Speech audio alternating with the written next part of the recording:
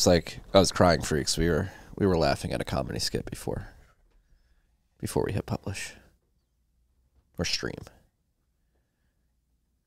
What's up? We're back. What is this? 297, 298? Ooh, a pop.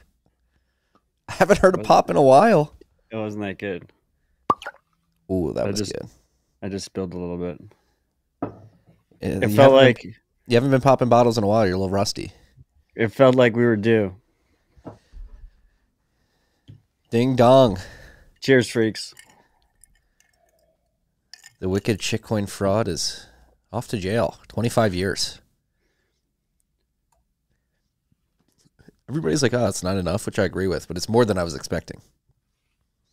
I thought he was going to get like a 10-year slap on the wrist.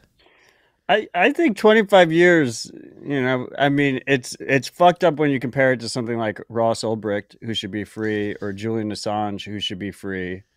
But, I mean, 25 years is a lot of fucking time. Yeah. Like, I'm not going to be the one out here calling for more than 25 years. Like, that's... He's going to be like 75 by the time he gets out. And I'll be like 55. Same difference. Sorry, boomer freaks. That's a long forced hodl.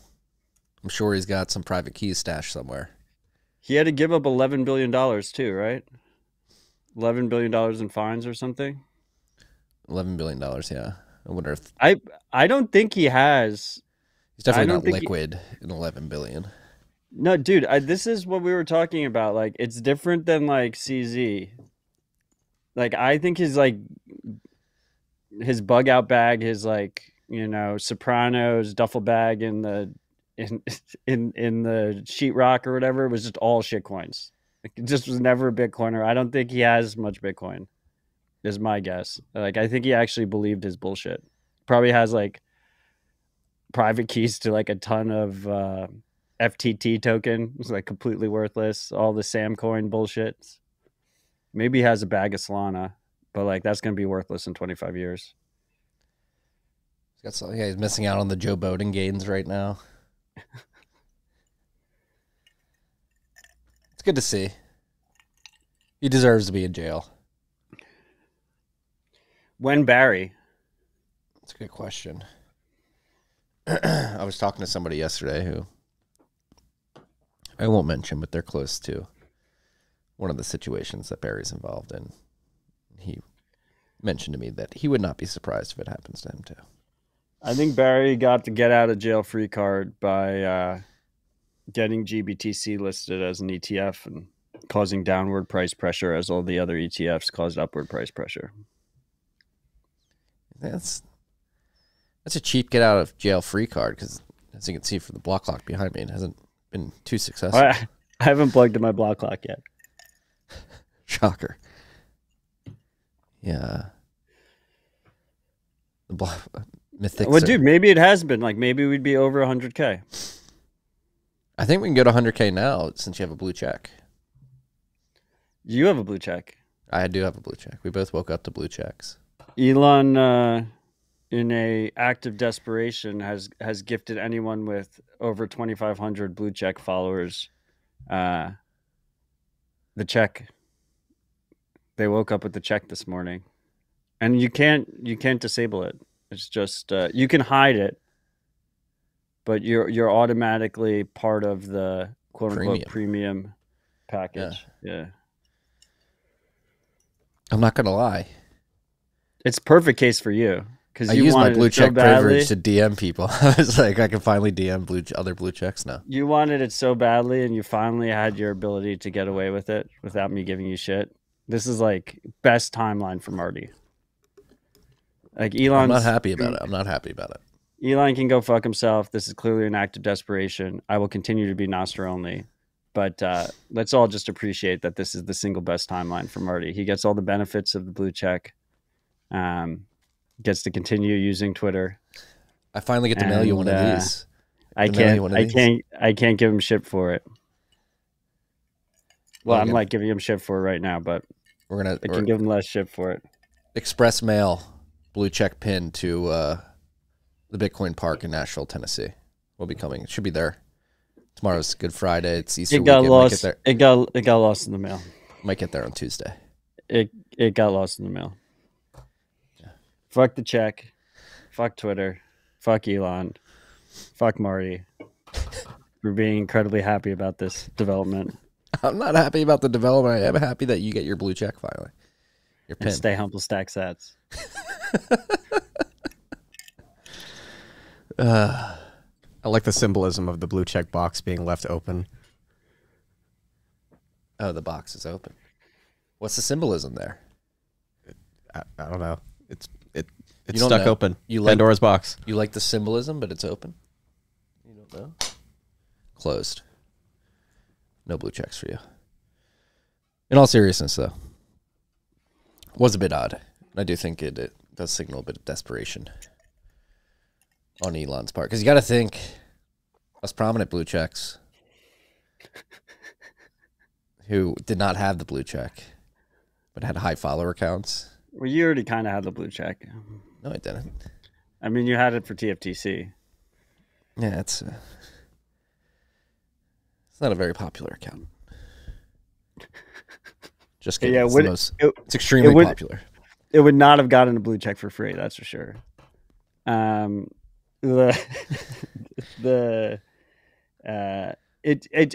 goes along with the other tactics, right? Like the ad revenue tactics. Like he realizes, like the influencers are the key product he has, right? Because they keep all the lurkers on Twitter, and all the views on Twitter, and so it's a cheap way to keep high, quote unquote, high value accounts that keep people engaged on Twitter, happy and using the product.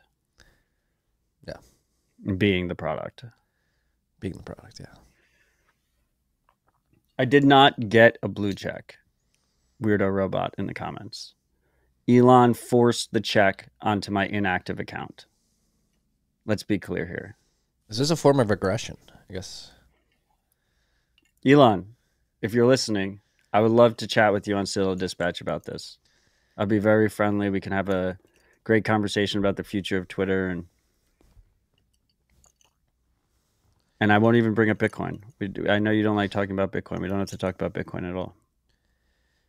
You got really pissed the last time you had to talk about Bitcoin. Yeah. The Tesla still holds Bitcoin on its balance sheet. Whew. Freaks, I'm tired. I'm not going to lie. It's been a week. Got my sister-in-law, my brother-in-law, their children in town on their spring break. It's been fun with the family. Got to give a shout-out to the crew at Digital Wildcatters. I went to their Empower conference down in Houston yesterday for the day. Woke up early, hopped in the car, got there around 9 a.m., had some breakfast, had a couple meetings, spoke on a panel, did a podcast, and back to Austin. The intersection of the energy sector and the Bitcoin mining industry is so much fun to see. It's happening, freaks. And I think this was the third year that Empower's been thrown. I went to the first year. I missed last year. And obviously was there yesterday. I think the progression that has been made over the last 3 years between the Bitcoin mining sector and the energy sector is material. People are sleeping on it outside of the Bitcoin circle and small energy circles. And I think it's the thing that makes me most bullish. I mean, we have ETFs, we have Sailor aping in, speculative attacking the dollar. But I think the energy sector is the silver bullet. Once you get those people incentivized to protect Bitcoin, I think it's game over for the feds.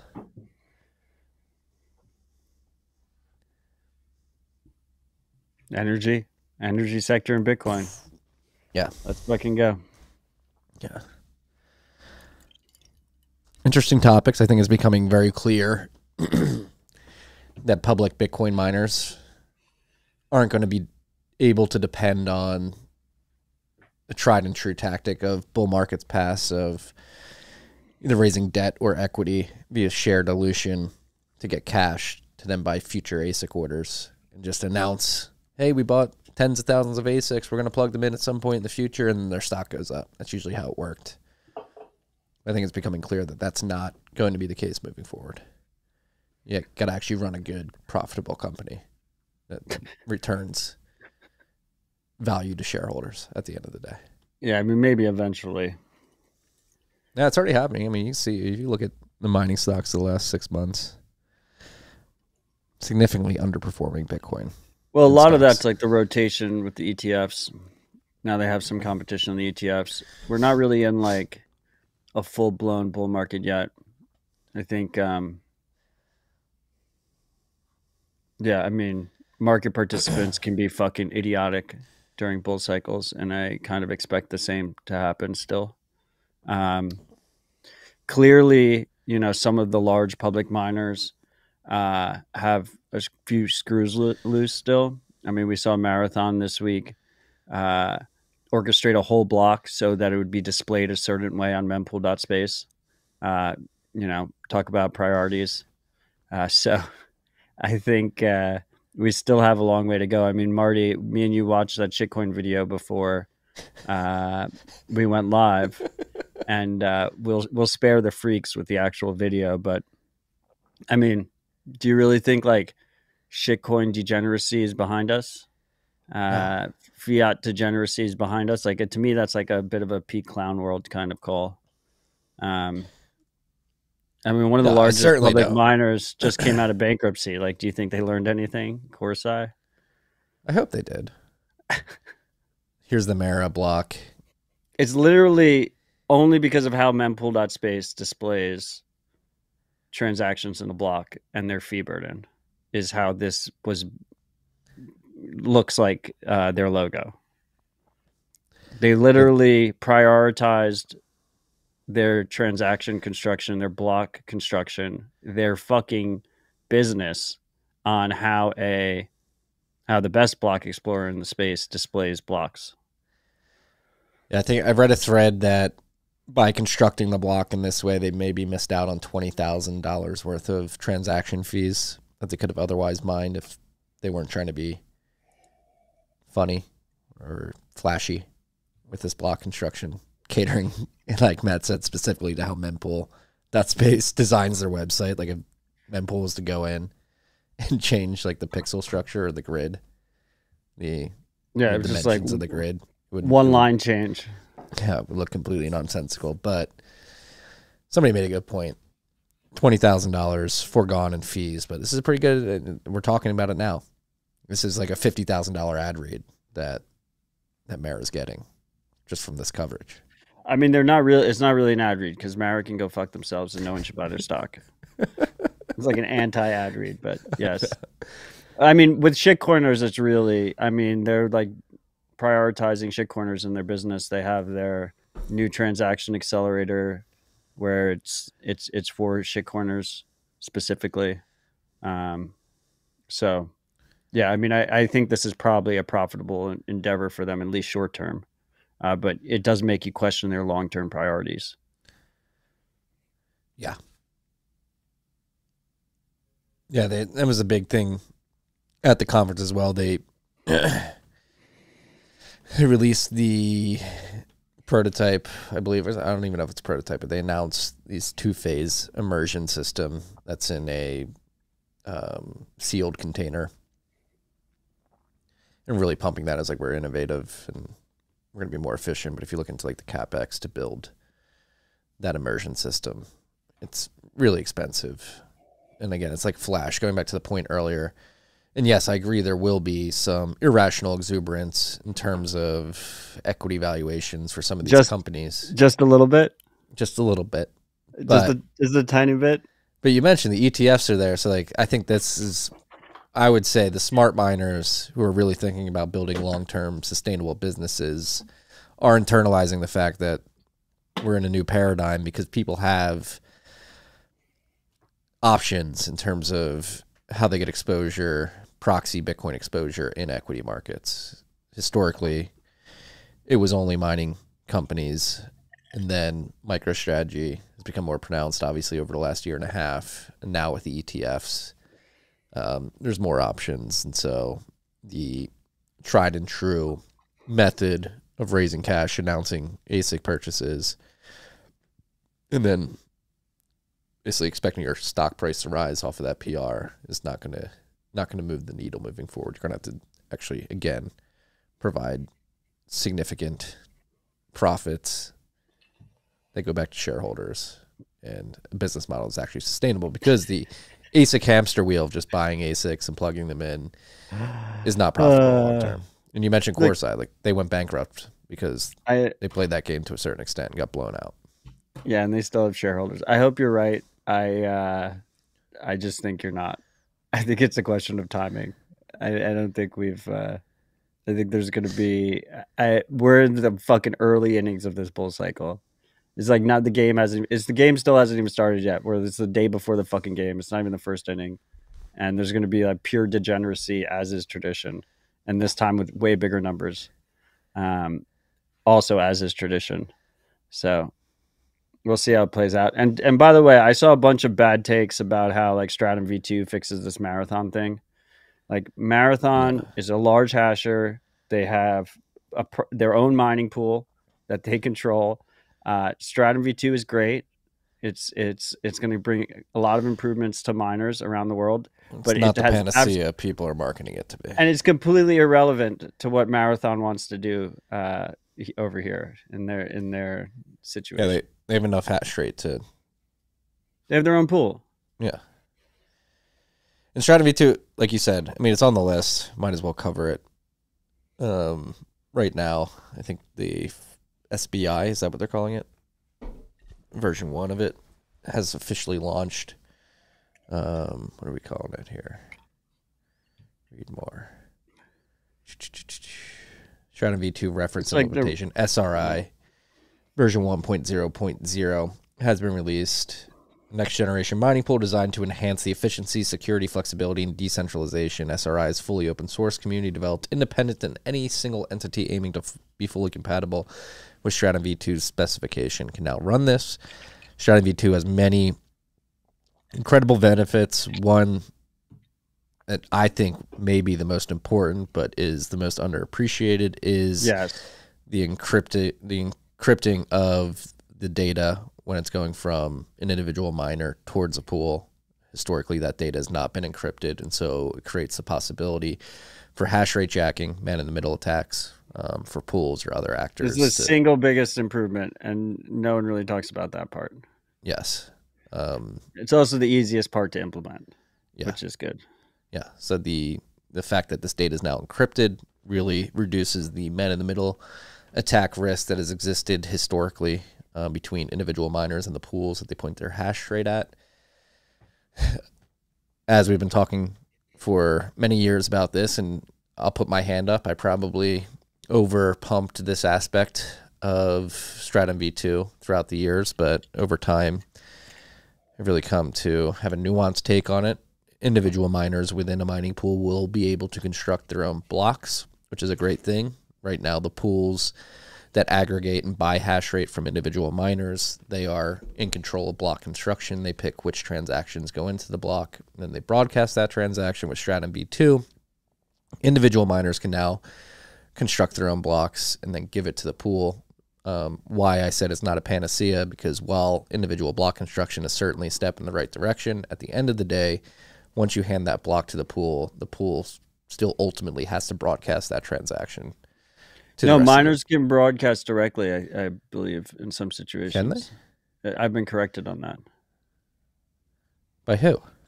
But I think there's a bigger issue by the miners. The miners can broadcast the block. Who corrected you on instead of the pool? Steve Lee. Steve. I mean, I should have verified myself. But anyway, I think the newly implemented pool fallback functionality ensures that if a pool rejects a miner's template, the miner's job declarator client automatically switches to an alternative pool miners can configure. No, so it doesn't really solve that. It just allows you to quickly try and change pools to have them broadcast, but the time dilation of that is a big problem.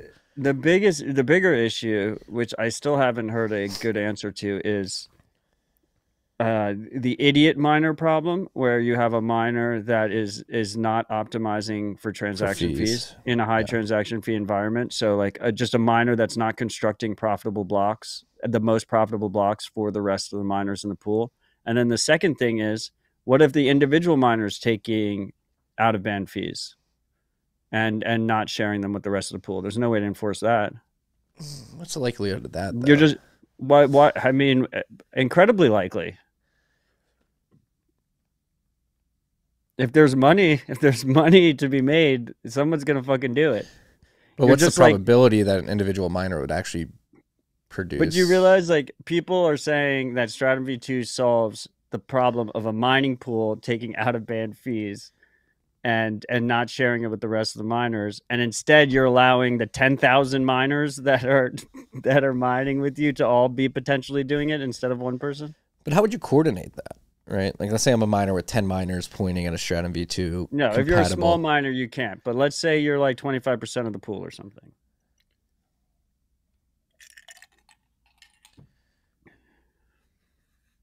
It's just not a panacea. It's good. It's an improvement. I'm trying to think of, like, how long would the person looking to get that transaction mined be willing to wait? Because that's like where, even if they're 25% of the pool, I still really like, would take a few days at least to find the left side of the bell curve idea of simply having a nonprofit entity construct the most profitable blocks. I agree. And that's verifiable. Like, that you could actually verify. You could be like, this block is the most profitable block it could be based on on-chain fees. Known on-chain fees, not out-of-band fees. I agree. Like, that's doable. Someone can spin that up in a month, 2 months. No, we've talked about this in the past too. It's the creative solution to this problem, which many have approached from a technical perspective up to this point, which I want to make it clear. Like, I'm very happy that Stratum V2 exists. I want to thank everybody that's worked on it thanklessly over the many years that it's been talked about and iterated on. This is a big event for the Bitcoin mining world. So thank you to everybody who's been working on this. Thank you to Spiral, Matt Corallo, Brains team, Foundry, everybody's contributed to this. Pavelnex, everybody. Pavel's done a lot of work for this. It's a massive step forward. We're just being a couple stick in the muds now, just to keep everybody's expectations in line. We're just, talking it through. Yeah. There's no solutions. There's only trade-offs. Yes. Always. And that's why I think the legal solution is very creative. Where if you can go I think it's out of the box thinking. Like, everybody's been like, what's the technical solution to this? It's like, well, maybe there's a legal way. Nonprofit. Does nothing, doesn't make a profit, just mines the most profitable. Doesn't custody Bitcoin, doesn't make a profit, simply coordinates, constructs the blocks, boom, done. Yeah. Most profitable blocks. Yeah.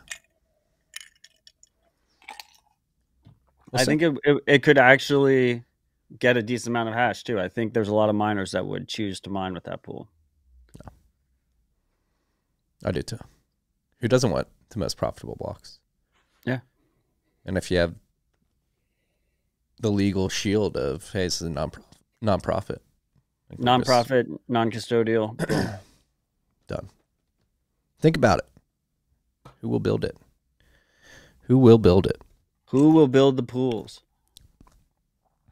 I want to give a shout out to everybody that was at Empower. Got to see Steve Barber. Got to see the Giga team. Got to meet James Hillard in person for the first time. I love those gentlemen. Everyone who was named. Brains guys. I actually didn't talk to any of the Brains guys. I saw them walking around though. That's John Armstrong, Tom. Just shouting out that you saw them. Christian, I saw you from far away. I didn't get to. You didn't do the stop and chat? I didn't do the stop and chat. Wow. I was busy. I will say I like how I handled yesterday. It was very efficient. I woke up at 5 a.m., got in the car at 5:30. I was in Houston by 8:45. Quick breakfast, straight to a meeting, straight to a panel, straight to a podcast. No one cares. Congratulations. Read Clark Moody's dashboard. Oh, I see someone in the comments asking about the new Citadel hat, the new dispatch hat. I just placed an order for 100.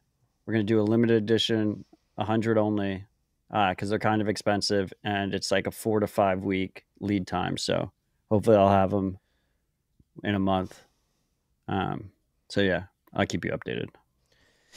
Yes. But yeah, limited edition, 100 only. I only 99 left. I cleaned one already. Yeah, Marty gets one. So does Logan. Oh, Logan, look at you being lively and adding some subjects to the list to talk about. I love it. On top of it, best producer in Bitcoin, Logan. Now let's go to Clark Moody's dashboard. Current price of Bitcoin is 70,780 cuck bucks. One cuck buck's going to get you 1,413 sats. We're sitting right under $1.4 trillion market cap at 1.39. We are only 4.1% below the previous all-time high of $73,790, which we haven't seen in 14 days. We are currently at block height 836,701, which means we are 3,299 blocks away from the next block subsidy halving. Estimated to be on April 19th now. All you 420 stands out there. Actually, if it comes into 10 minutes, it'll happen on April 20th, early in the morning. I was really hoping for the eclipse to happen during the eclipse, but miners just couldn't plug in fast enough. Thank you to the individual in the Zap.stream live chat who zapped us and gave a shout out for my efficiency. I appreciate you recognizing my efficiency. I love that. Clark Moody's teeny weeny mempool has 33,886 transactions in it. If we go over to mempool.space, we will see that there are currently 108,552 transactions in mempool's memspace. Mempool's mempool. Memspace, the memspace. Maybe we should think about rebranding it. Getting close to below six figures for the first time in a while. And while we're on mempool.space, how good does it have to feel to be Wiz, Solf Simon, and the rest of the team? Seeing President Bukele send out the link to mempool.space marathon constructing a block because of the way that they designed their website. They built an incredible product, and it shows people it's just the go-to. Well deserved. True proof of work. Yes, it is. Back to Clark's mempool. God dang it. His dashboard. His mempool's still teeny weeny with 34,102 transactions in it. There are currently 10,863.3 Bitcoin in unspent capacity in Samurai's Whirlpool. That is 769.2 million cuck bucks worth of unspent value. That is, not the end. I forgot to mention that we had a difficulty retarget yesterday. That was a negative difficulty adjustment of negative 1%. Take this data with a grain of salt. We are only 45 plus 16, 61 blocks into this difficulty epoch. Great math. Blocks been coming in at 8 minutes and 34 seconds on average right now. The next estimated difficulty adjustment is upward adjustment of 15.8% on April 11th, 2024. But we know since we're only a couple hours into this difficulty epoch, that data is not as reliable as it will be in a week and a half from now. So that is the state of the network. That is where we are. Freaks, if you're watching on Twitter or YouTube, the Ride or Dies dwell in our Noster live chat. You can go to rhr.tv/stream. You do not need to have a Noster account to participate. The website allows you to just easily make one if you don't have one. The freaks in the speaking of the Zap.stream live chat, I mean, the freaks are asking what my workout routine is. I've been getting back into powerlifting. I've been doing a lot more hang cleans, clean presses. Did you see dips. what Carlos said? I have been picking up heavy weights and then putting them back down. That's Marty's other end pub. I thought that was funny. You're just complimenting yourself. I am not. I do not have the time to do that. Lift heavy weights, freaks. It's good for your health and your mental well-being. Anything we want to add to the SBF sentencing?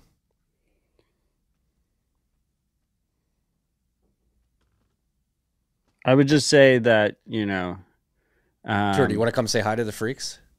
Sure. On Rabbit Hole Recap, we got Tuur Demeester breaking into. There's a lot of people at fault for SBF and you can speak into the mic. The FTX Ponzi. And, hey, sorry, I was just asking if you were in a call. I can't see you.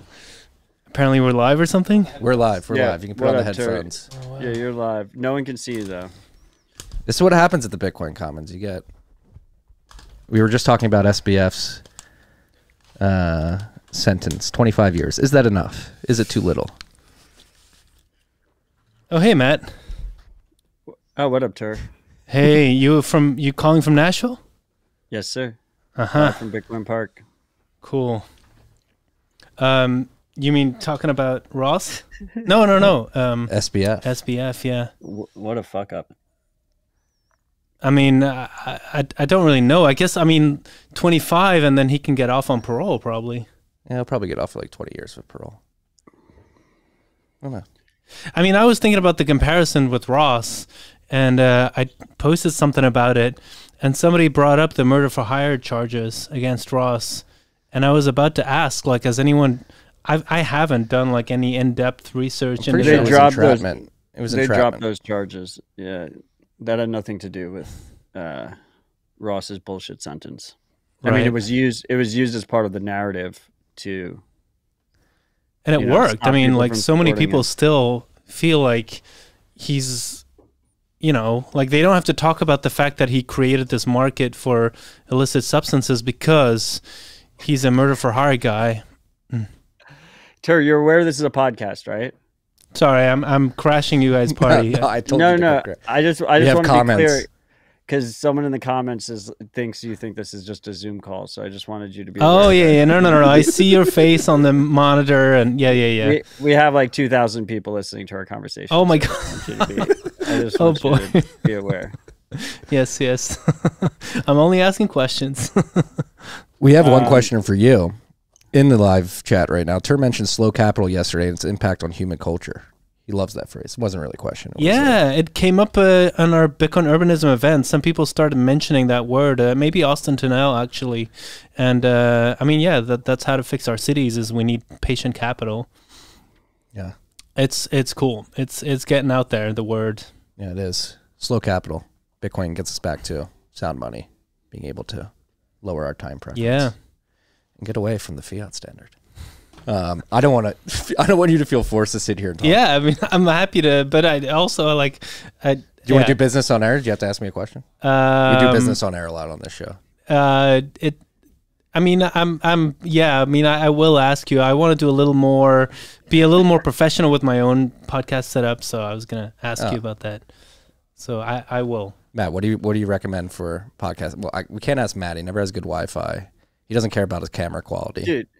I have amazing internet right now, and I came all the way to Austin, and we were using a mobile hotspot because you guys had no internet over there. So that's embarrassing.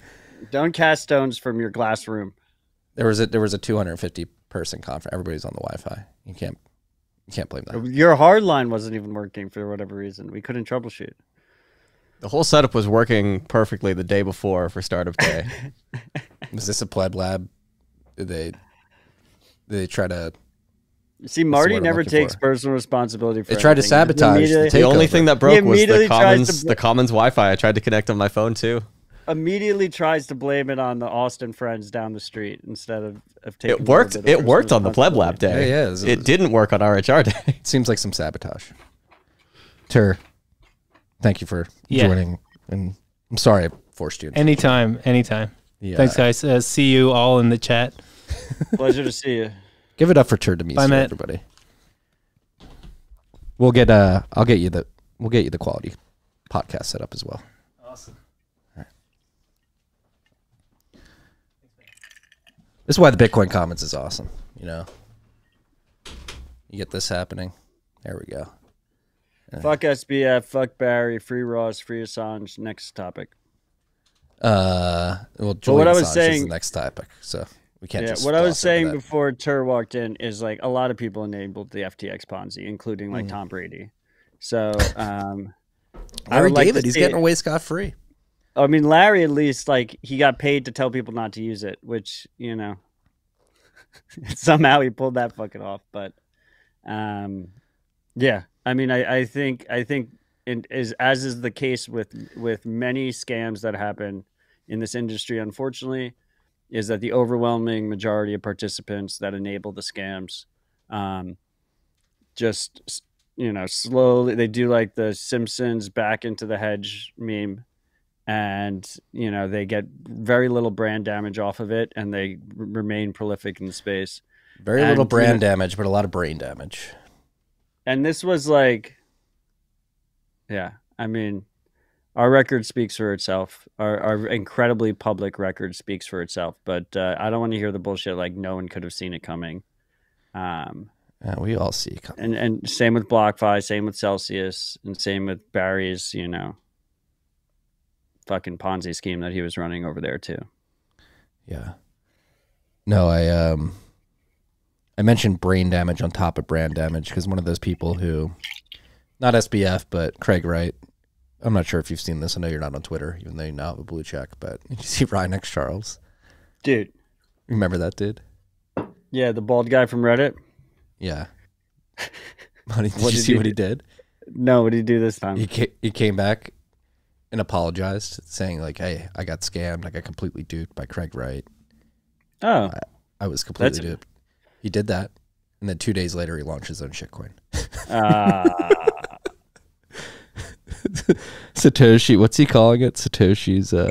I remember when he first became a Bitcoiner, and he was like high up at Reddit, and everyone got really excited about it, and he was just a miserable disappointment. Yeah, he's building a new blockchain based on the writings of Satoshi Nakamoto.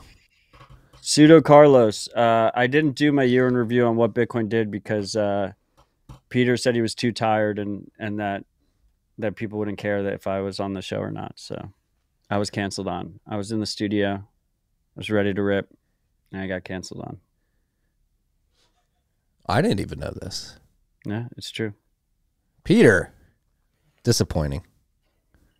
We'll record again at sometime soon. This was back in January. Makes sense. If you're going to do a year in review, March seems a little late. It's almost April. Yeah, I'm aware. I can't believe it's almost April. Calendars.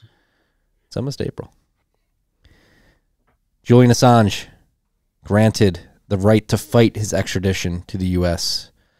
UK High Court ruled that Assange can't immediately be extradited to the U.S. on espionage charges in a partial victory for the WikiLeaks founder.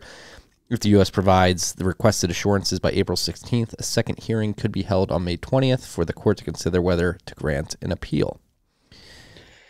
Somewhat good news? I mean, way better than expected. Yes. But, you know, it feels like this is just mostly bullshit. I don't know. Not a lawyer, definitely not a British lawyer. But we'll see what happens. I mean, I had a very low bar for, you know, how the U.S. and governments that are allied with the U.S. and in bed with the U.S. have treated him so far. So this does seem, you know, incredibly positive compared to the shit that they put him through so far. But it seems to me like what the U.S. government just says, like, yeah, we assure you, and then take him anyway, right? We'll see. They have until April 16th. If anything, things have been extended. Nothing will be determined until May 20th if the U.S. is able to provide those assurances. So they're all pretty buddy-buddy. The U.S. and the U.K. governments, you know. Five Eyes? Is that what it's called? Five Eyes? Yeah. There's the Five Eyes and the Nine US, Eyes. UK, New Zealand, Australia, Germany. Who's the fifth in that? Canada. Did you just say Germany? Yeah, Germany. Yeah, but then there's the Nine Eyes. And then there's a lot of eyes. A lot of eyes. Too many eyes. I don't know if that's correct. Yeah, I don't know if Canada's in it. I don't know, whatever. They're all spying on us. They're all working against us. Julian did nothing wrong. No. He did not. And another example, we're just talking about Ross Ulbricht and the entrapment with the murder for hire claims that were ultimately dropped by the court, but nonetheless have besmirched the reputation of Ross Ulbricht after his conviction for the Silk Road and not the murder for hires. People still think that's why he's in jail. He's not. But similarly with Julian Assange, there was some bunk case about a rape that they pushed on him for many years. And well, that's how they got him out of Sweden. And Yeah. then as soon as they got him out, then they dropped it. yeah, they played dirty tricks. Always has been. And you know what? It's projection because they're doing what they're claiming that these freedom fighters are doing. Did you see? They got the black Jeffrey Epstein. They got him. They didn't get him yet. He's still on the run. Really? They didn't arrest him after all the news? I think he's in the Caribbean. He's hiding out. He fell back to the island. He's in the Caribbean. I mean, people like, fuck Diddy, man.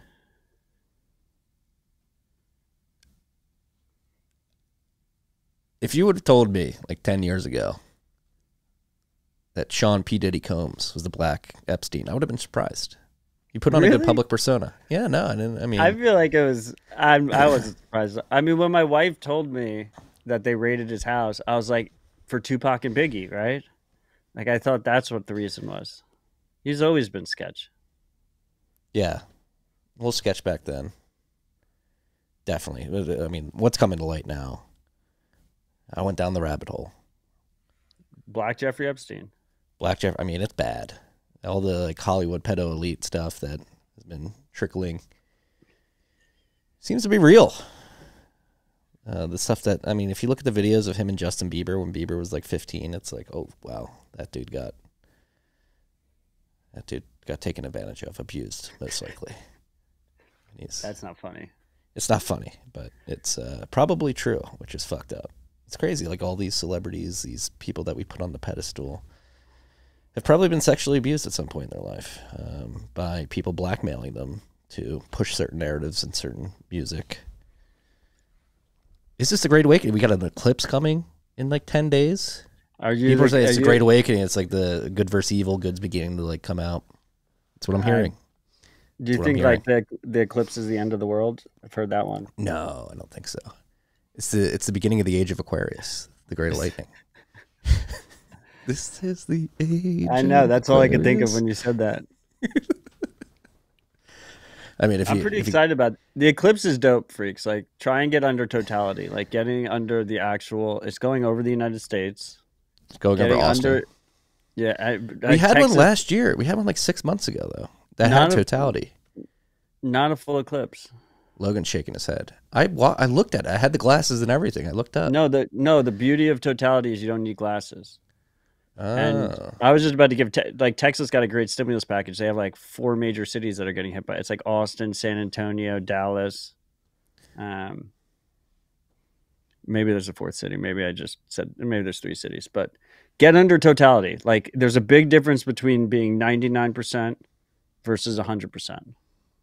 The last time we had the opportunity for totality was when Trump looked up without the glasses. Remember that? It was like 4 years ago or 5 years ago. It's really cool. It's like the whole night, it just turns into complete night. And then for like 4 minutes, 3 minutes. 4 minutes? It's like daylight again. Is it ominous? It's really fucking cool. The bugs come out and shit. Like I got under totality 4 years ago. It was really funny because it was like we rented a house in South Carolina, or I think it was South Carolina. And I got like a great fucking deal for it. Right under totality, like we didn't have to leave the house. And afterwards, like in the nicest Southern charm ever, like on like Airbnb, you can do the private note to the renter, like not the one that's left in the review. The woman who owned the house was like, in like the super most nice Southern way possible, was like, "You scammed me. Like I'm aware you scammed me because I gave you such a good price on this. I didn't realize the eclipse was happening." If I'd have known, so I'd have charged you a bit more, but good on you. She's like, "I hope you enjoyed it." I hope you had a pleasurable totality. It's because it was like a college game day house. You know, it was like so like there was no football game that weekend, so she had it super cheap.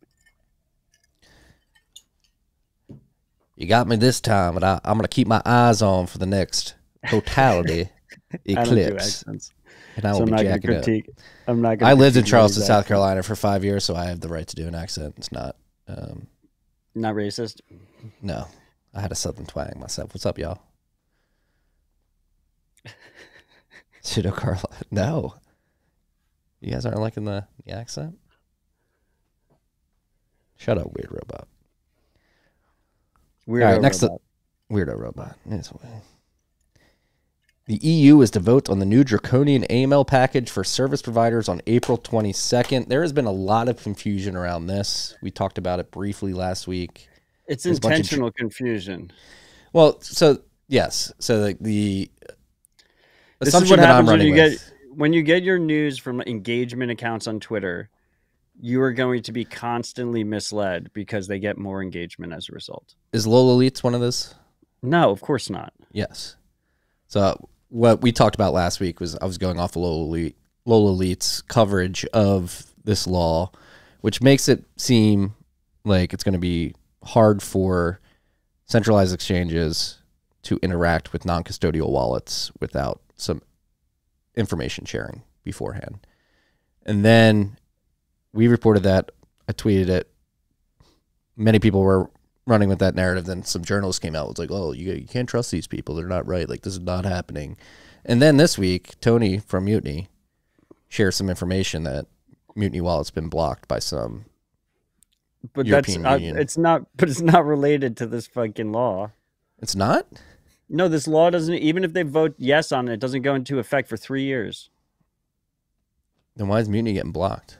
Because the people run cuck businesses all over the world. You know, Bottle Pay was doing fucking shit fucking 2 years ago with no laws.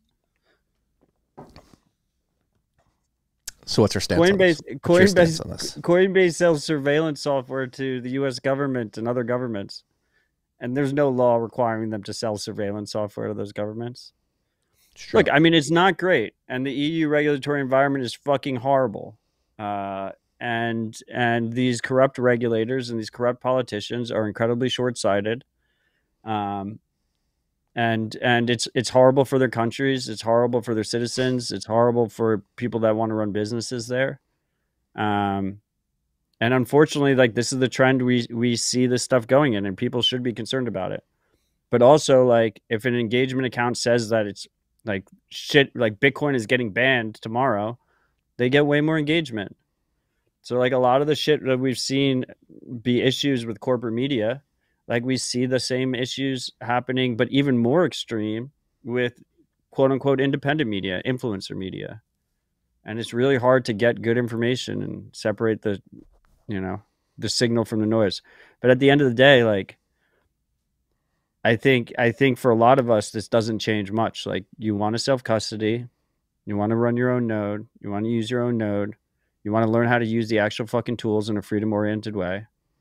And maybe this lights a fire on your ass. Maybe for some people, they weren't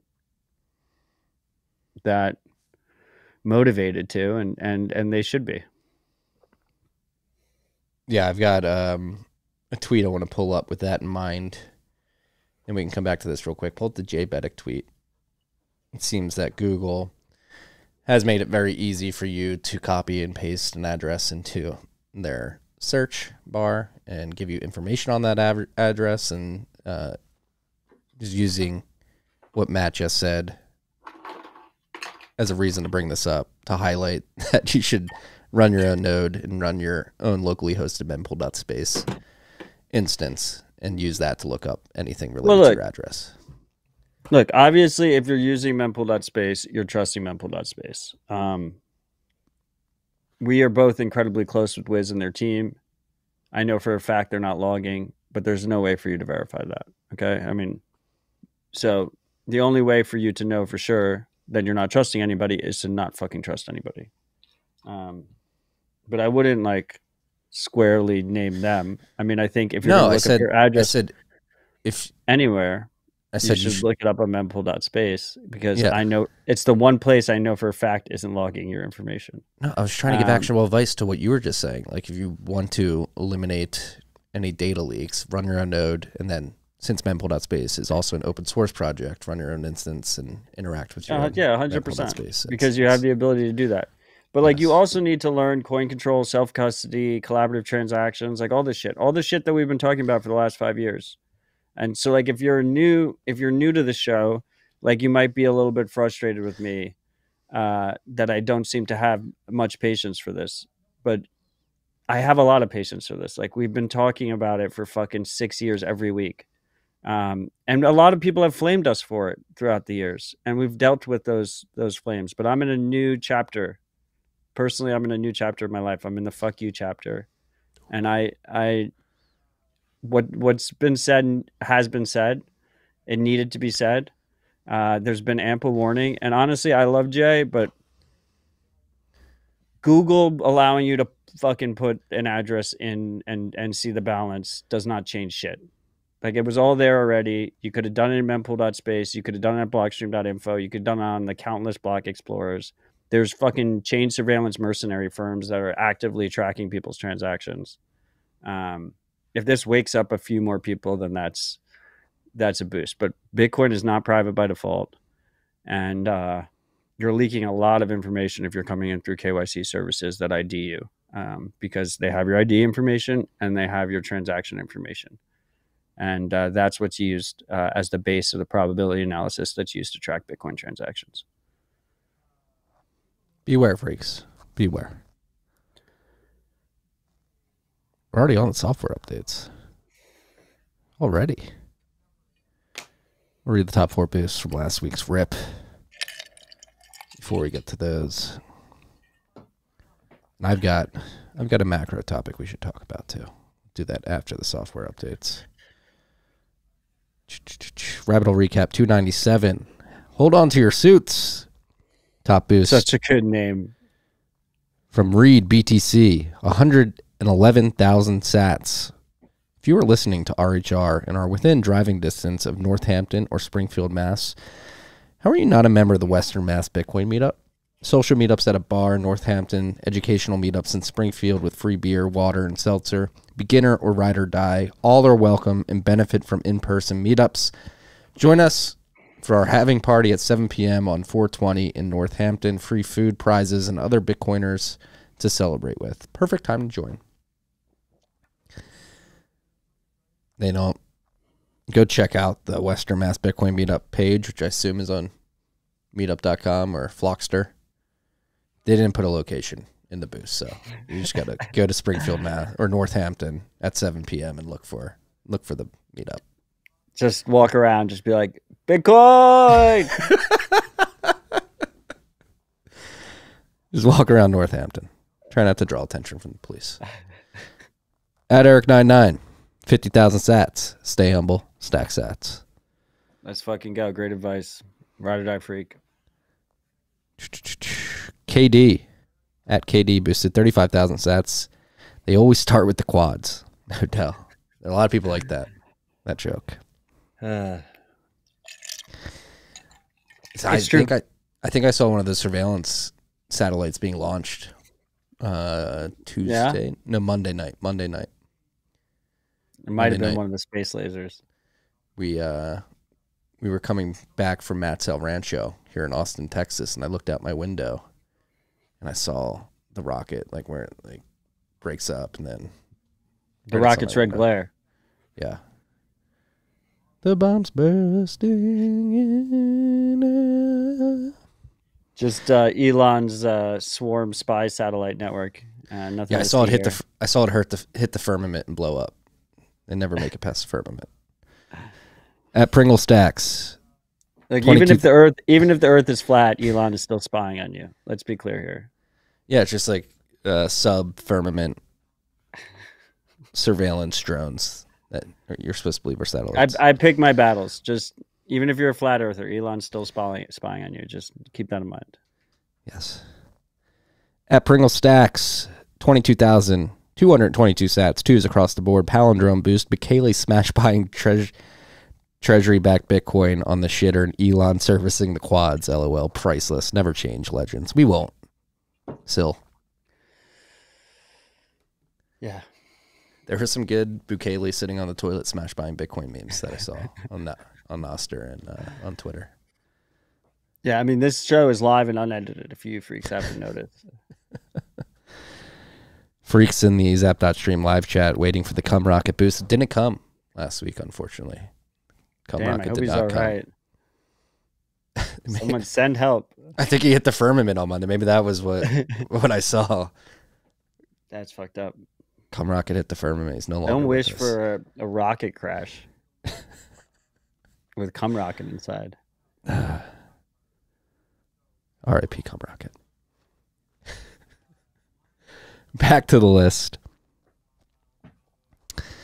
Software updates. As we mentioned, Shroud v2 reference implementation SRI version 1.0.0 has been released.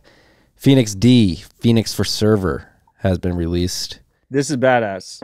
Yes. This is really cool. It's minimal, specialized Lightning node design for developers and businesses that make it easy to send and receive Lightning payments without compromising on self-custody. It's just like Phoenix for mobile, except it runs on a server. Yeah, I mean, that was a really good description. They wrote a great description. This is always on, as opposed to on mobile, you have the issue of receiving, right? You need to open the app to receive Bitcoin. But obviously, if it's running on a server, you don't have to deal with that. I think this could be a really compelling trade-off balance for a lot of businesses and other individuals that are doing a lot of transactions. I mean, a lot of podcasting 2.0 hosts, for instance, use custodial wallets to receive their podcasting 2.0 streams. Like this, I think could be a perfect fit for them. Clearly better than using a custodial wallet, both from a trust perspective and from a regulatory risk perspective. So I think this is really cool, really compelling. I do have, these guys rarely speak publicly. They just build, ship. I have the Phoenix Wallet CEO, Pierre Marie, coming on Sale Dispatch on Tuesday at 1700 UTC. So you should consider joining us in the live chat for that, because I'm really excited for it. And these guys, like, I say this about Craig Raw a lot, right? It's like there's certain people in the space that if they weren't building stuff, we'd be just huge step back in terms of actually using and relying on Bitcoin on a daily basis. And I don't say that lightly. Like Phoenix Wallet has its own trade-offs, but man, like it is fucking awesome.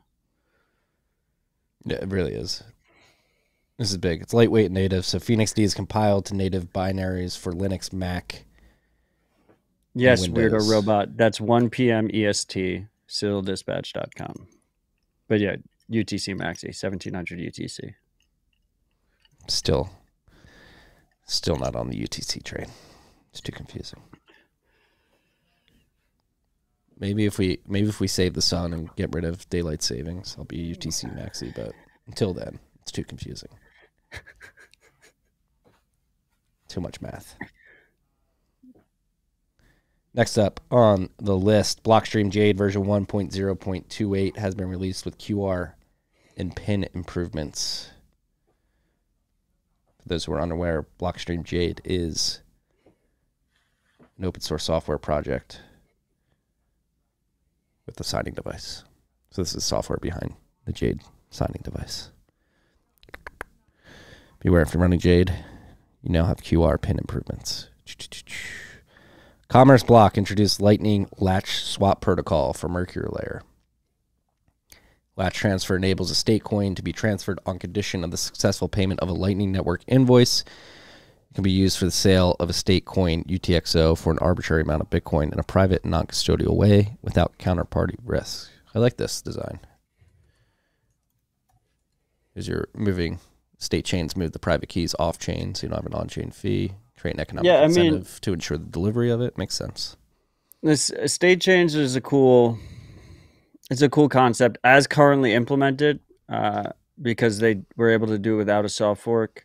You are providing some trust in the coordinator. If the coordinator is malicious, actively malicious, and is also your counterparty in the swaps, they can take your money, and it's important for people to realize. But from a regulatory point of view, I think it should be classified as self-custody. It's one of those I'm doing quotation marks, self-custody options. This specifically, basically, my basic understanding is that this is like atomic swaps of Lightning.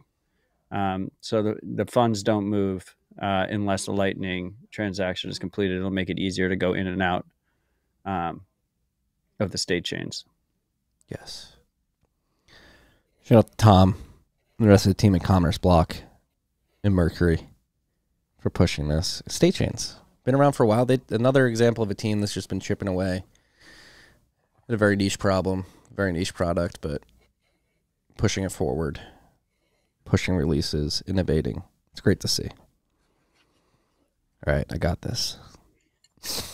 Manchankura version 2.0 to turn feature phones into Bitcoin signing devices. Did you catch that pronunciation? Manchankura. Yeah, I think that was pretty good. Yeah. Manchankura. I had KG. You heard an extra N in there.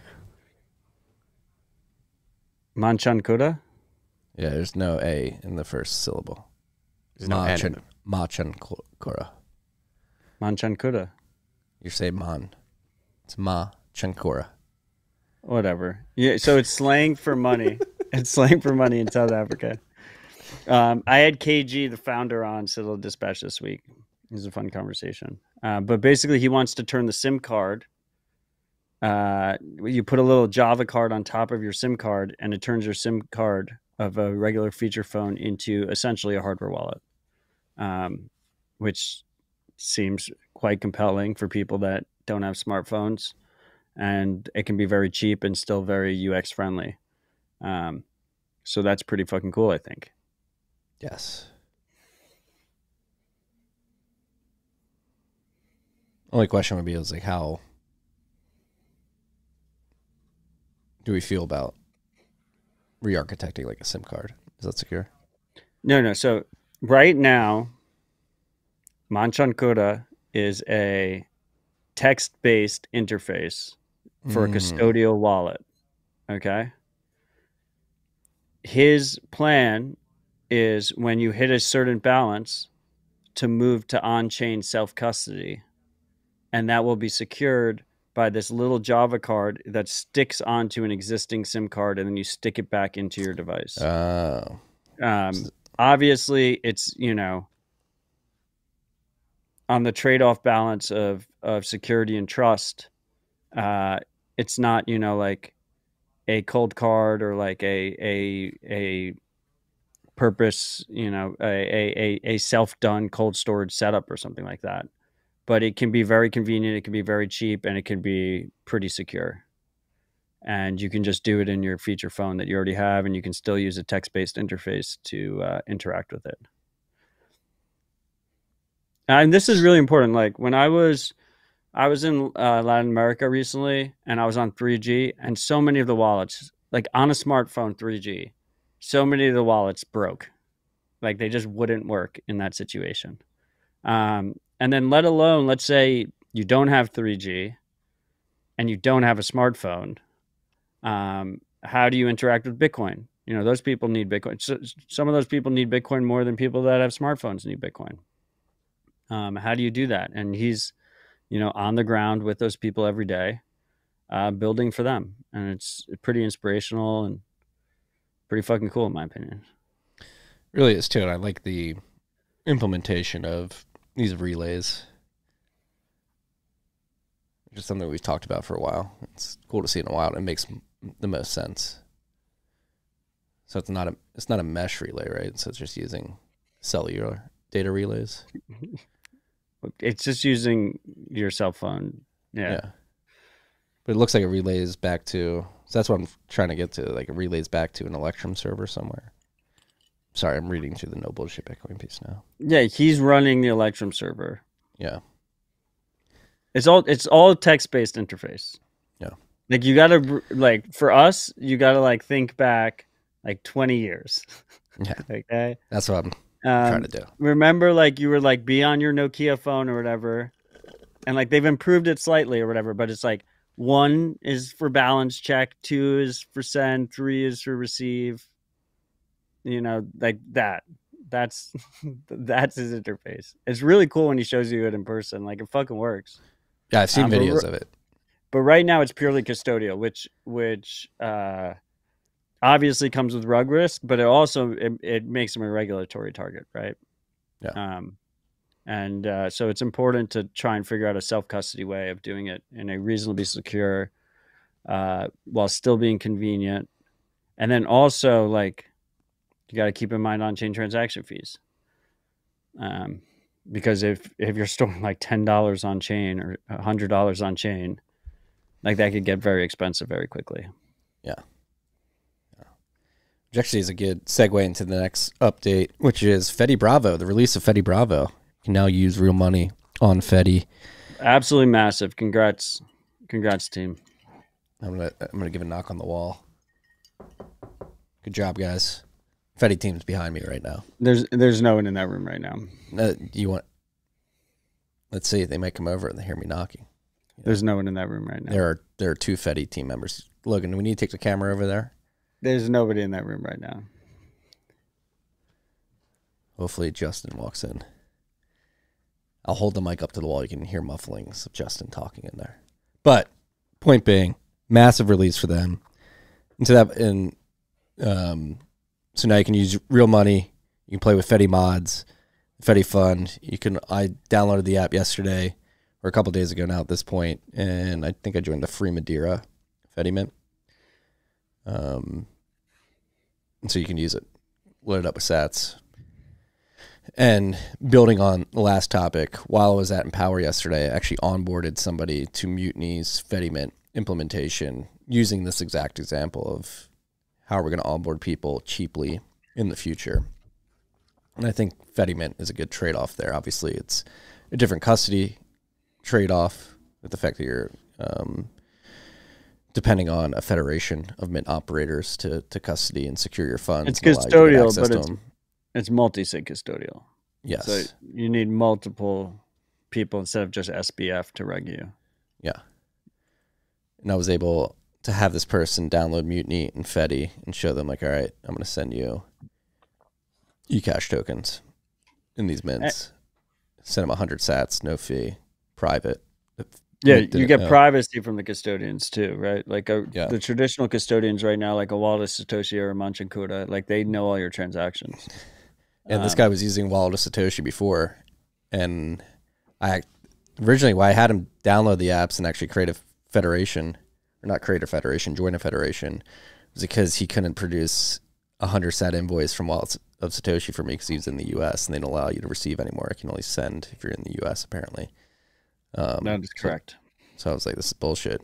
Download these apps and I'll show you how I can send you 100 eSats. It's cool. Happened in less than 5 minutes. That's badass. Did he have Phoenix Wallet installed? He did not. Wallet of Satoshi Maxi. Look, I'm a Charmian, eCash, Cashew, Fedimint, like Hyperbole, to the point where I was hyping it up so much 2 years ago that I pulled back a little bit because we weren't close to production yet, and it just felt like more trouble than it was worth. But that said, I think most people that can afford to go to a Bitcoin conference in America should at least consider like a Phoenix Wallet type of trade-off balance. Where like Phoenix Wallet works really well if you put $1,000, $2,000 in it, because of the on-chain fees, right? No matter what, you have to have on-chain fees if you have an actual channel open. Just a humble 1.5 million sats. Just load it up. Look, some of us live on Bitcoin, and we have real expenses that we have to pay for in Bitcoin, and for those people, it makes sense to have, a larger amount in a spending wallet. Agreed. I know what it's like. But that's actually the one thing, the last question, it was a Q&A question for the panel that I was on yesterday. And that was the question, what's the most overhyped thing in Bitcoin and what's the most underhyped thing? Since we're at a mining conference, I mentioned I was the last to go, so I'd pick, all right, everybody picked it. a couple of obvious things. I was like, Shroud and V2, block template construction being a panacea for censorship problems at the mining pool layers, most overhyped, most underhyped. Chaumian mints, whether they're single mint operators or Fedi mints. I do think people are sleeping on them. I think Chaumian mints, Chaumian eCash is like appropriately hyped. It's beginning to get more hype as more of the products come to market, but still, maybe it's my bubble, but yeah, it's our bubble. That everybody, I mean, we've seen this. Everybody's asking us like, "Oh, what do you think about the L2 explosions, EK rollups, and ordinals?" And do you remember the 1031 investor dinner we had like a year and a half ago that just devolved into like a screaming match about Chaumian eCash? Yes. Yeah. So I guess it's a bubble thing. I think we've been proven right. It was like the end of a 3-hour dinner. It's like Chaumian eCash, man. It's the future. I still think it is. Shout out to the Fedi team. Massive step forward for them. I know they've been working extremely hard. They're still working right behind me here. There is nobody in that room right now. Logan, I need you to go take a picture and tweet it. Of just don't get any computer screens. I just want you to get legs in the office. No, and I want you to tweet it and send a Noster note out. No. I trust. Now you don't. Now your bluff's getting called. What I was gonna say backstepping. Okay, do what you want. Don't let me finish my sentence. Go for it. Is he going? He's out. He's taking the picture. He's posting it to Twitter now, and Noster. I was going to say that I trust Logan if Logan says there's people in there or not, and that you shouldn't like dox people on Twitter. Just legs. You're going to know what shoes the Fedi team likes to wear. Is he back in yet? Yeah, Logan went. We'll let him go. Was there anyone in there, Logan? You'll see. There's one face. You took a face? No, don't post the face. I said feed only. It's a feed. So how do we know if they're on the Fedi team? I mean, I'll know if it's his feet or not. There's a Fedi hat. There's a hat. I'll draw on the face. No computers. There's no computers. Okay. Can't be leaking. Internal Noster only. Don't post it on Twitter. Make the freaks go to Noster if they want to verify. Be the change you want to see in the world. It's true. Can't believe you have a blue check. Ronin Dojo version 2.1. Fuck you. You were so happy. You were so happy you got your guilt-free blue check.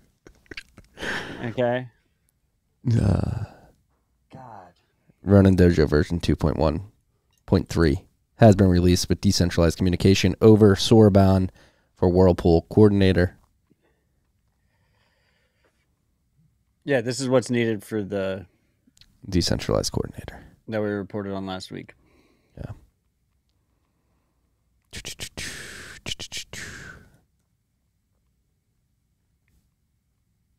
Albi extension version 3.7.0 has been released. They now have Safari browser support, NIP44, and new onboarding flows. What's the status of Albi? Are they geofencing US unless they give up some data? I don't try and stay up to date on the latest in custodial wallet shenanigans. I would say on Noster, I like the Albi tub. And they're not shenanigans. It's just look, they're good people. Good people make the mistake of running custodial wallets without a compliance strategy all the fucking time. And I always tell them not to do that. And that they're in for a world of hurt, and then it happens, and it sucks. But anyway, yeah,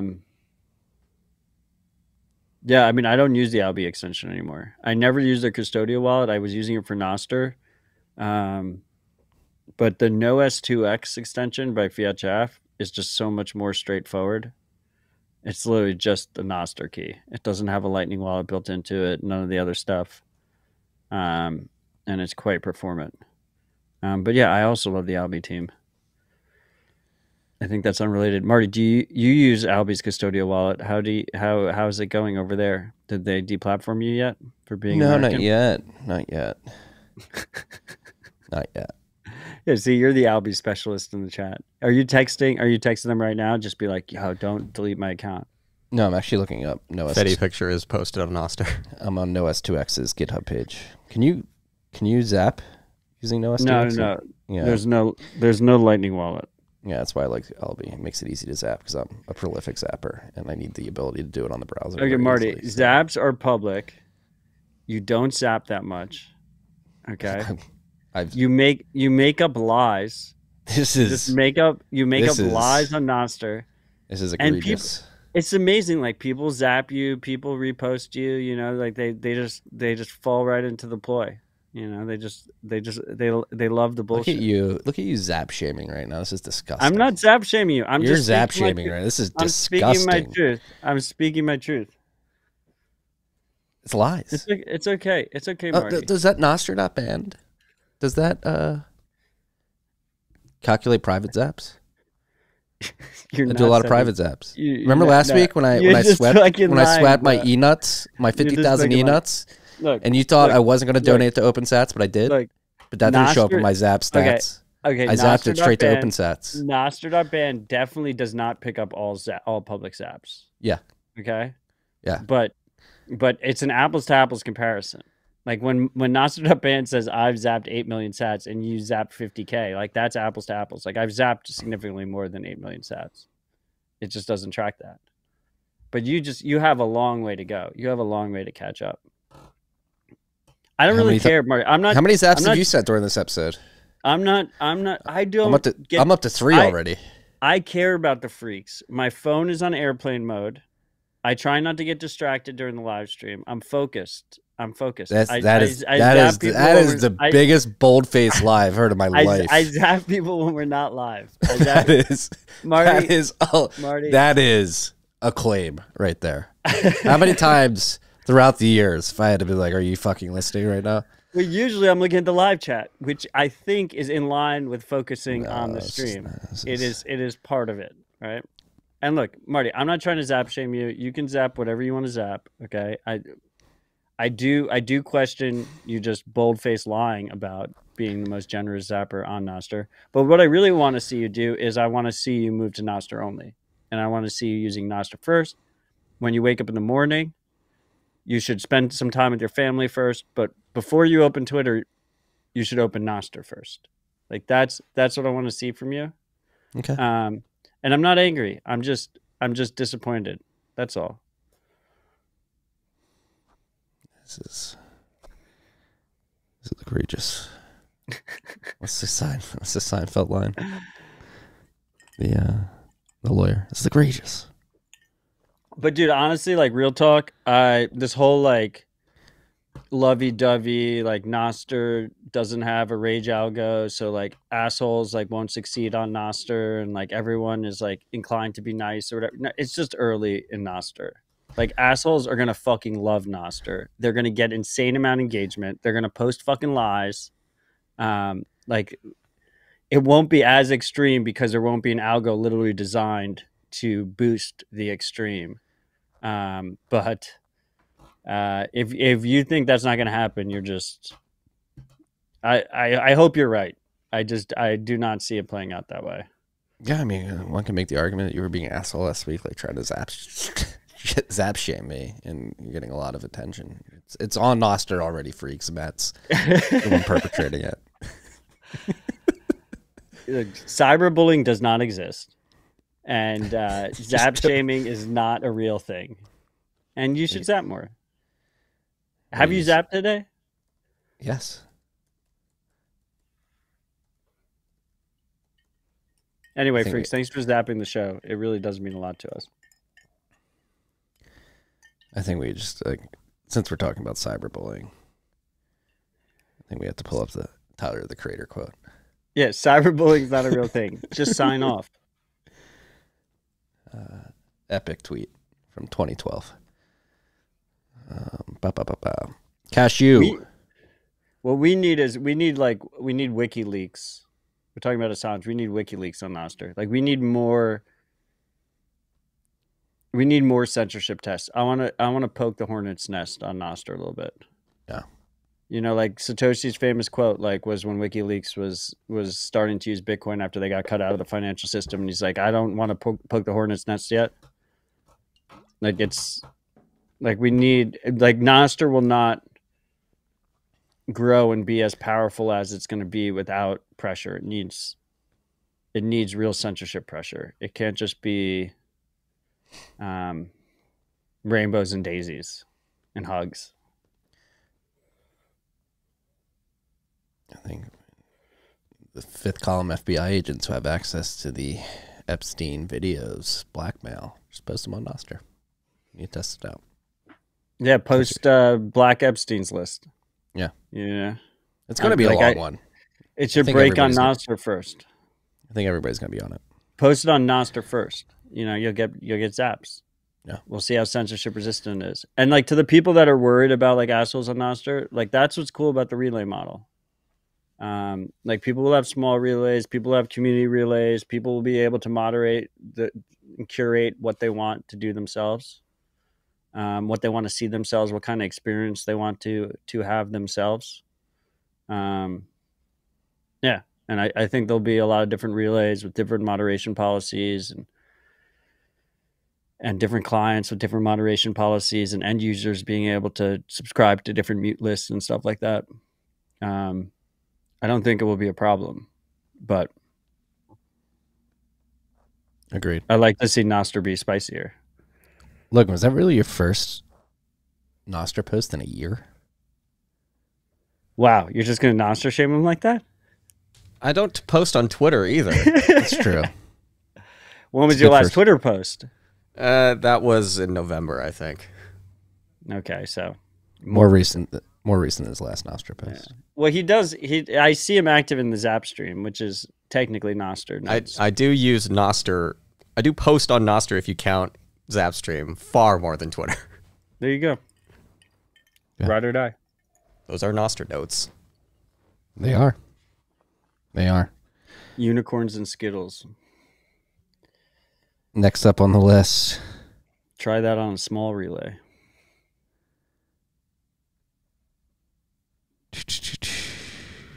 Blockstream Jade. Wait, we already read that.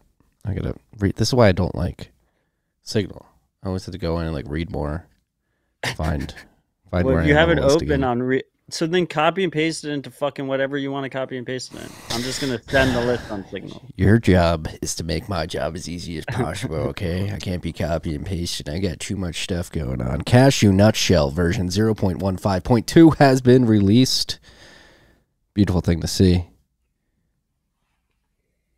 What's new? Let's the Mint added slow API rate limiter. Fake wallet support for USD. Shout out to Callie and everybody else contributing to that. It looks like Callie was the only contributor to this release from the notes.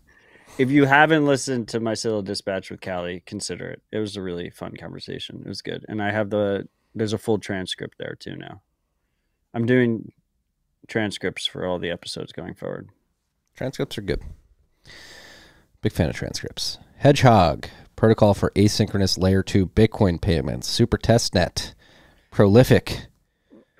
This is pretty cool. Experimenter of things. Yeah, this is really cool. Prolific experimenter of things. You should put that on a business card. Hedgehog is a protocol for two-party payment channels. Hedgehog channels are similar to Lightning channels, but with a few comparative benefits, such as offline receive capabilities. I'm not sure exactly how. I've read a couple threads on this, but it seems like it's a new type of payment channel with offline receive, obviously. And it can be implemented today. I believe he said it could be better with OpCTV. What are your thoughts? How could Hedgehog be implemented? You know, right now it's a really nice HTML page. So hopefully we see implementation and we can play with it in real life, and I look forward to it. It seems promising. My basic understanding is, you know, that it's more helpful like in an LSP to user context than it is for like, you know, having many channels open with many different peers. Mm-hmm. But we'll see. It seems really cool. This seems like this seems like an actually promising L2 type of innovation, as opposed to a lot of the bullshit that we see out there right now. Yeah, so Hedgehog is built on a primitive in Bitcoin script called revocable connectors. To make revocable connectors, you need 2 even more primitives, revocable scripts, and connector outputs. And he seems to think that he can build a federated coin pool using this model as well, which would be cool. User experience fairly similar to eCash protocols like Cashew and Fedimint, except with no server. Very interesting.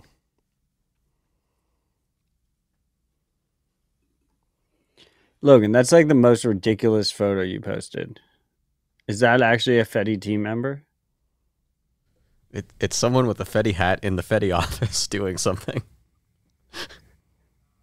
Like, you don't know who the person is? I no. Logan, I said feed only. I mean, definitely does not look like Justin Moon. It's not him. He's on the other side of the room. Did you see the smiley face he did? Yeah, it's a good cover. Yeah, no, it looks promising. I'm excited for implementation. Casa launches an inheritance product, excuse me.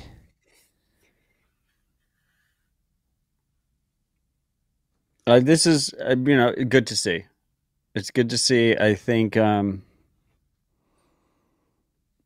in the day I launched Final Message. I think it was a little bit ahead of its time. I want to see more inheritance solutions. I think BitKey can provide something that's pretty compelling. I think Unchained is pretty close to providing something that's pretty compelling. More inheritance options, the better. Yeah. This seems pretty graceful, the way they're handling it. They have a 6-month delay, basically like a dead man switch. You have 6 months to be like, I'm not fucking dead. Please don't give it to them. It involves an encrypted mobile key to your heir. It works for all their pay models. It's nice that they're not like putting it behind like their super expensive membership option. Yeah. Because the weird thing about Bitcoin is like your heir like adds a attack surface. Because it's like not even like is your heir going to steal your Bitcoin, but like is your heir going to be compromised by a malicious individual to take your Bitcoin? It's a bearer asset. So multi-sig is a key aspect of all the good solutions. I think we might relaunch Final Message with Noster. I think that could work really well. I like that idea. We had such a pain point because we were like, what is the messaging protocol? And we were using fucking email. Fucking sucked. I think it could work really well with Noster. I've got a morbid take on this. Okay. Does this incentivize murder? Does life insurance or any kind of inheritance incentivize murder? That's a good point. I mean, if you have access to the key after 6 months, it's a much easier route. I don't know. Look, I think if you murder, you're likely going to get found out that you murdered somebody. So. If you think your heir is going to murder you, then they shouldn't be your heir. Ouch. Like, take some personal responsibility, right? Okay, yeah. Again, we're just exploring all options here. Like, humanity is like built on trust, right? Like, we're trying to build tools that minimize trust as much as possible, but like you can never get fully away from some elements of trust. Yeah. But that's enough think boy on that topic. It's enough think boy. Shout out to the live chat for sneaking this software update in because it was announced after we went live. BTC Pay Server version 1.13.0 has been released with new server branding. You can invite users via email link, new employee manager roles, permissions, new point of sale keypad item. Admin can view only stores, better Bitcoin QR support, 3 new integrations, NOP Commerce, Grand Node, in Zen 4.0, and 2 new plugins, Breeze and Bringing XYZ. Excuse me, bring in. Shout out to BTC Pay Server. OG open source payment server in the space. The highlight reel from Bitcoin Atlantis, people spending at these point of sale machines, very bullish. Apparently the credit card machines went down. People can only spend with Bitcoin. Yeah, but they also like, I mean, they had the advantage that they had no KYC ATMs that allowed you to buy Bitcoin with card, which I feel like is good. Like they should. That is awesome that they offer that, but it skews the stats a little bit. From buying, like you're buying KYC. You could show up to the conference, not have any Bitcoin, right? And you could just swipe your card, get Bitcoin, and then pay with the Bitcoin. Yeah. But you swipe the card like 15 minutes before you paid with the Bitcoin. But I'm not like, that's not trying to diminish it because that's badass. Like people should be able to just fucking swipe their card and get Bitcoin without KYC. Yeah. Besides the card swipe. That was always the dream. The dream was always no KYC Bitcoin ATMs on like every fucking continent. Like you get off a plane, you get some local cash, you take some local cash, switch into Bitcoin, go back and forth. I see a question in the comments. Now that Odell has a blue check mark, will he return to Twitter? No. Did I pay for the blue check mark? No. Can I remove the blue check mark? No. Am I going to delete my Twitter account? Can you prove that you didn't pay for it? How do we know you're just not? Because it showed up the day Elon sent out a tweet saying, I'm giving every person that has 2,500 blue check followers a fucking blue check mark. It was the same fucking day. Good cover. It was the same fucking day. And I will continue to be Nostr only. And this is a desperate move by Elon. Yeah, come join us on Nostr. Be the change you want to see in the world. If not you, then who? And I'm not going to hide the blue check either, because I feel like he won't let me remove it.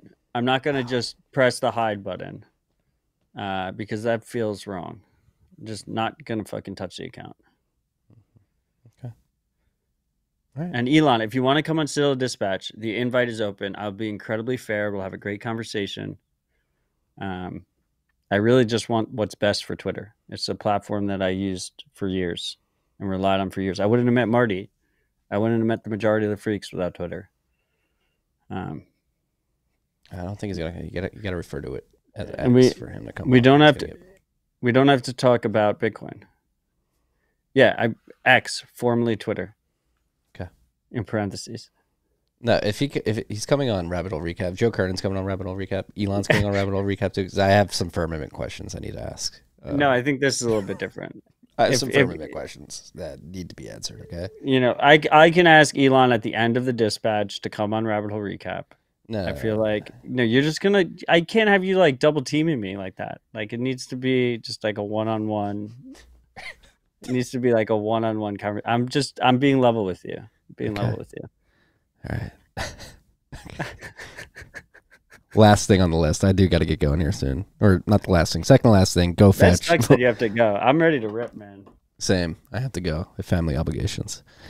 Vulnerability. We mentioned this last week. This is not the last thing on the list. There's one more thing on the list. Isn't there? What's the other? I've got one more thing I want to add to the list. Oh, GoFetch. Vulnerability in M-series Mac chips lets attackers steal encryption keys. We didn't talk about this on air last week. We talked about this separately on a call. Pretty big deal. So Apple, their M-series chips, M1, M2, M3, have been highly praised for their speed and what they brought to Apple users and what they can do on their computers. I have one on this laptop in front of me. I don't really know. I don't know how practical this attack is. That's what you were saying last week, but it seems... I think they need physical access to the device. I mean, so that's not very practical. Yeah. It's hard for me to read if it requires physical access or if it requires just like any app you downloaded can do it. Well, it is a side channel, so maybe you don't need physical. I don't Floss know. side channel allowing end-to-end encrypted extractions when Apple chips run implementations of widely used cryptographic protocols. It's hard Can't for be me to patched. tell. I mean, Anybody in and the the other comments now? what? Anybody in the live chat now? No Enlighten one us knows. if you do. I will find out in the next couple of months. Just keep your shit updated if you're using a Mac. It seems like the M3s aren't affected. Don't install apps if you don't need to. Like, keep your machines relatively clean. Try not to do like any kind of like long-term Bitcoin, like significant holdings or whatever. Those should be done on a dedicated machine that you're not using for anything else. Like, don't look at porn on the same machine that you're doing long-term Bitcoin storage. Marty's about to say, don't look at porn. Yeah, Marty only does his private. That's how Marty knows about private apps, because he does it for Nostr OnlyFans. No. So I forgot to add to the list, but I just ninja added it. Elon selling user data to. It feels like every week there's another story like this. He just gives a pipe of user data directly into law enforcement agencies. Go down a little bit. And Intercept got this through Freedom of Information Act.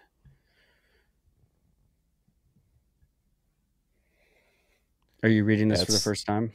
It's weird. No one reported on this on Twitter. I was not aware of this. I noted about it on my Nostr account. I need to check Nostr more. It's on me. That's There you go. on me. Hand up. There you go. The one thing I wanted to add is Logan. I will put it in the chat. But another thing that's a bit under the radar that everybody should be aware of is the fact that Treasury issuance is at the same level it was in Q1 of 2020.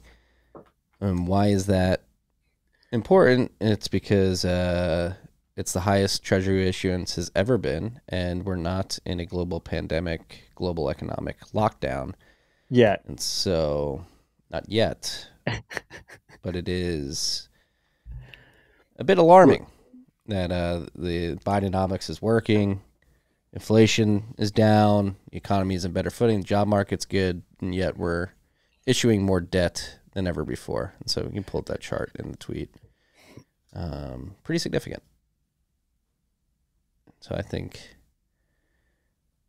when you combine this with the fact that the U.S. government took treasuries out of the leverage ratio required for banks as dictated by Basel III, it's not good. They're printing a lot of debt, and they're trying to create more demand for it. So that's what taking treasuries out of the leverage ratio for banks did, is it created the ability for banks to buy an obscene amount of treasuries without affecting their capital requirements. And as we know, that's what led to the fall of the banks this time last year. And so they're just making the problem worse. They're printing more of these treasuries, mainly notes and bills, actually. More supply, lower price. Marty, they're gonna hyperinflate, like print all the money. Yeah, that's just viral. be ridiculous. Mandibles.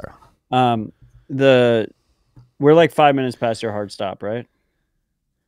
Yeah, right now. Yeah. Okay. Moscow shooting. What's your take? Was the CIA involved? No take. I don't know. Was it the U.S. government who did it? I mean, if it's ISIS, it was a massive shooting. It was like 150 dead. I know. Like 80 wounded, like 100 missing or something.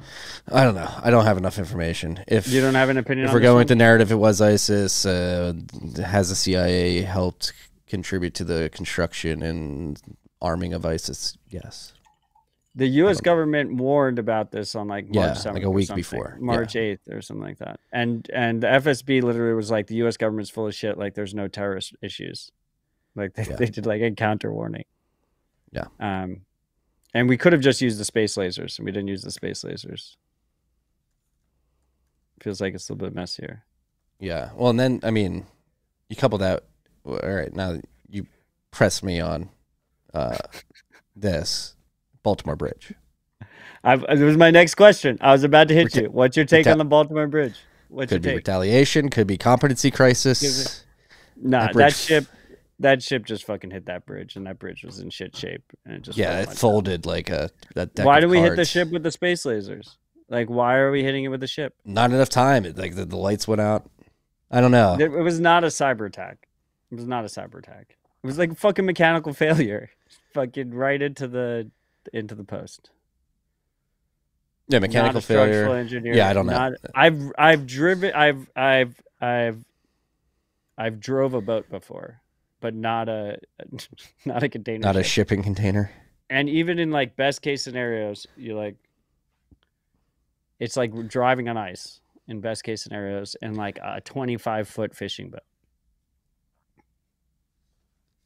But I will say that it's like that causes serious issues. Baltimore's like that's a serious harbor. Like there's I a think it's lot the of sixth traffic that largest goes to that harbor. harbor. And their traffic was increasing over the last. We have few like a years. bunch of ships stuck there. There's like naval cargo ships stuck there. Oh, God. It's the tinfoil hat guy in me wants to be like, they're attacking our infrastructure, but I'm leaning competency crisis on this one. I know, dude. Like